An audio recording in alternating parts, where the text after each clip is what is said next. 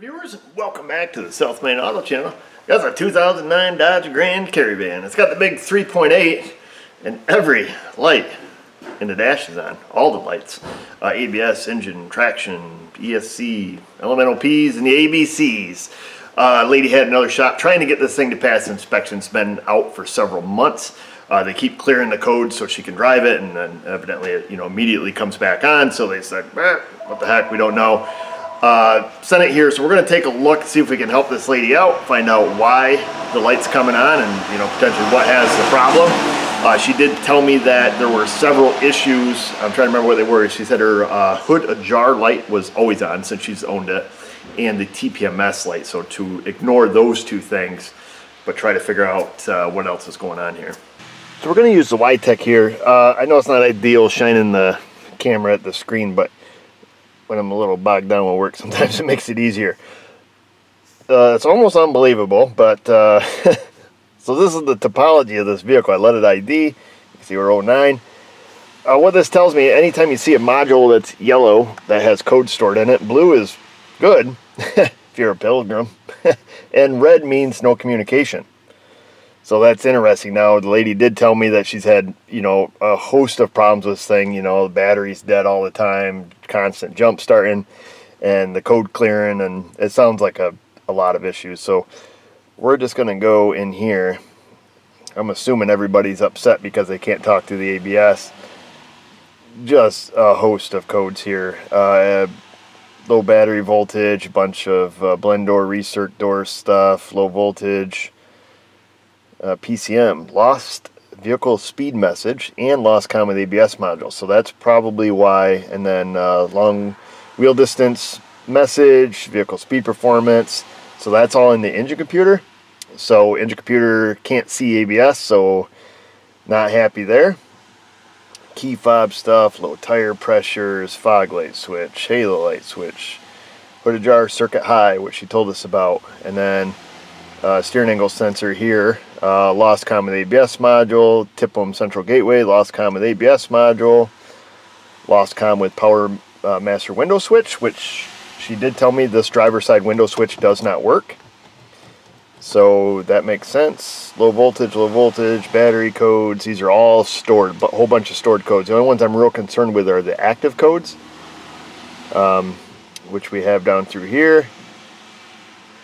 So what I'm going to do, I have the battery maintainer on. You can see we're at 13.9 volts.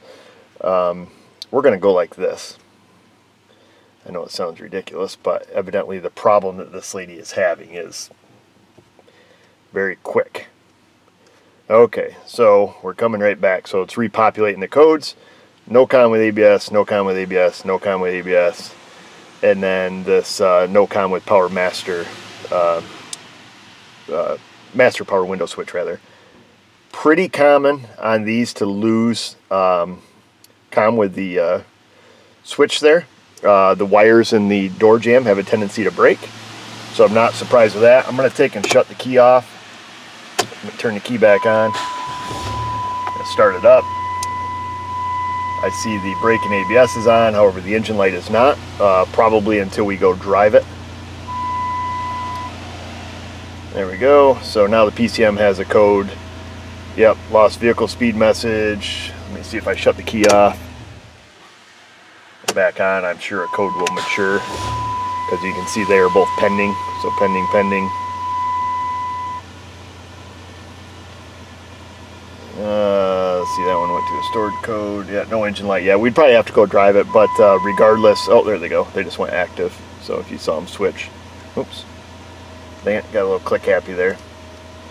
Let's see, yep, they went active. So the engine light is now back on, ABS light's on. So we're back with what I would consider her original problem, despite the driver's door not working. So just because she's looking for a sticker, we're going to skip everything else. We're going to focus on why the ABS module is offline. That is the biggest thing.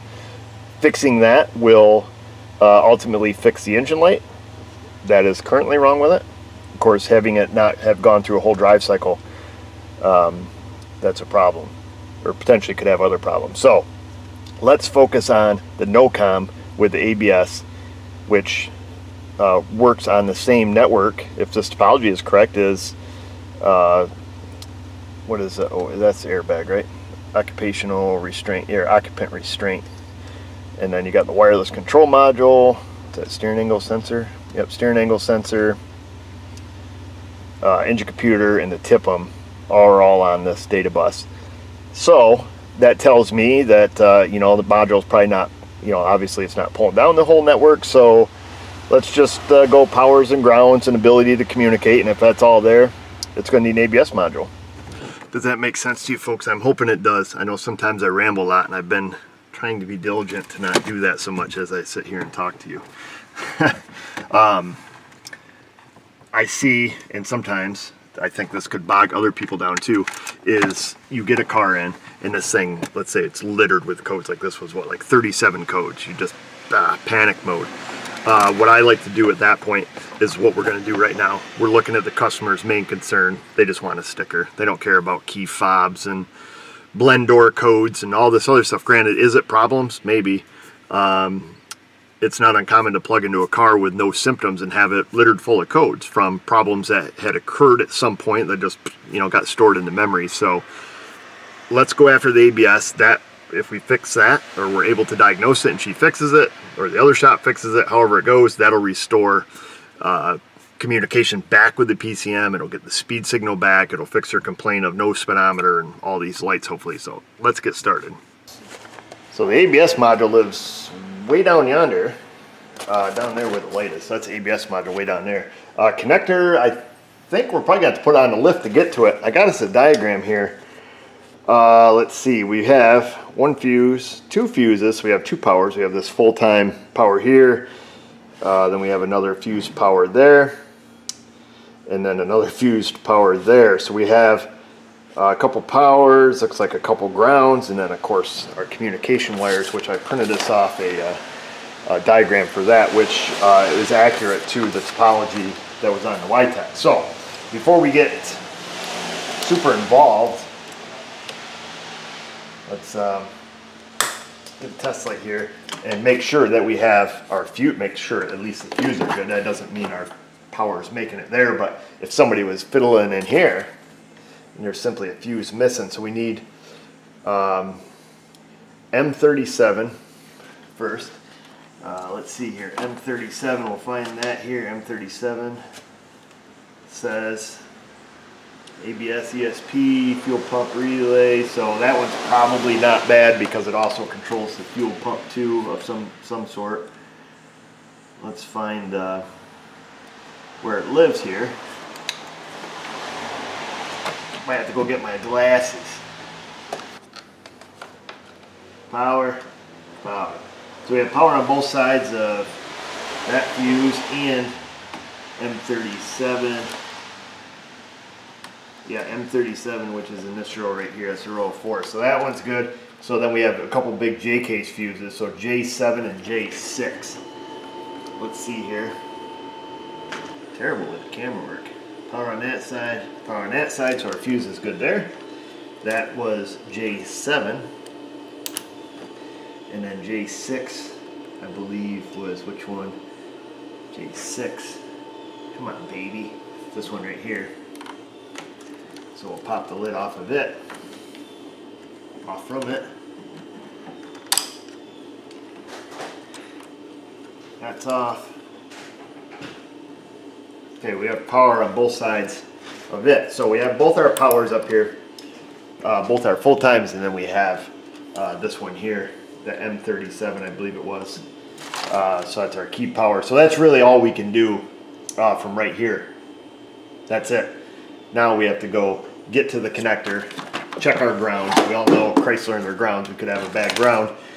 Make sure our powers are there, make sure our grounds are there, and then make sure that we have our CAN-C bus. Make sure we've got some chatter down there on the lines. And if we do, it needs a module. Got a piss pot to unplug this thing. Okay, so we need to make sure our powers and grounds are going to make it here. Now this is hooked to another wiring harness, so I can't get the thing all the way up and out. However, I believe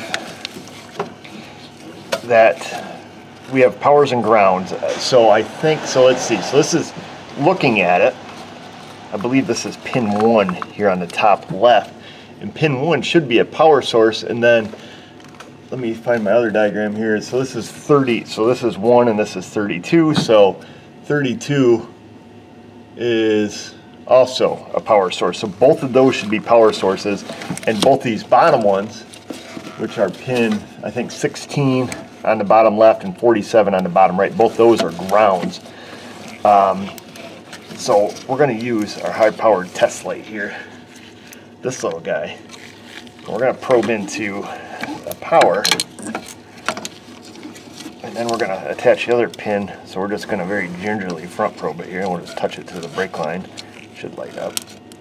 And that one lights up. And then we'll do the other one while we're right here. Touch it to the brake line, and it lights up.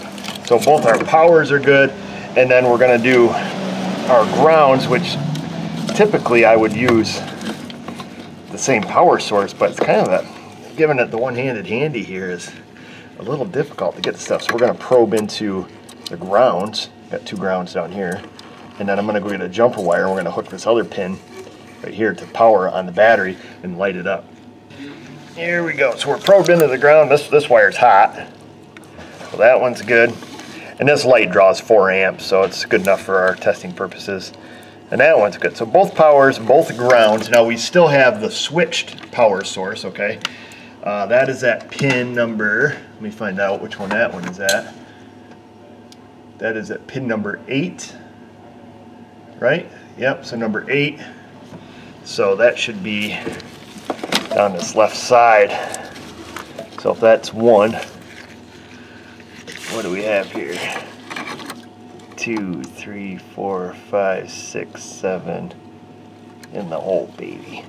That's number 8. Let me see if I can get finagled back here, folks. I'm going to unhook my battery maintainer. Okay, number 8 lights up. Yeehaw! So we have all of our powers, all of our grounds. Now we need to see if we have failure to communicate. So that's pins 12 and 13. Let's grab a little scope. Move you out of the way there for a second, folks. So we're going to go to the can high and the can low, if we can. Little networking joke for you. So let's see. Let me get this undone. And by little scope, I meant real little scope. The little U-scope. Gosh dang it all the heck. Here we go.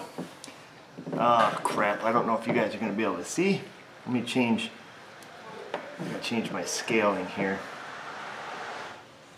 Okay, so there's one side of our data bus. Hopefully you guys can see that without a lot of great detail. Now we're going to jump up 1 pin. You should have the other half, which I need to move it down because that's going to be can high. Bear with me. Okay, so there's our can high. It appears to be functioning at the correct voltage scale. Let's see, because if we're at 1/2 volt per division, there's 1.5. Back down, this can low. And there we go. It looks like it's talking, or it looks like the data network is intact to it, which we assumed in the beginning that it would be, simply because everything else was talking on that data network. So we can,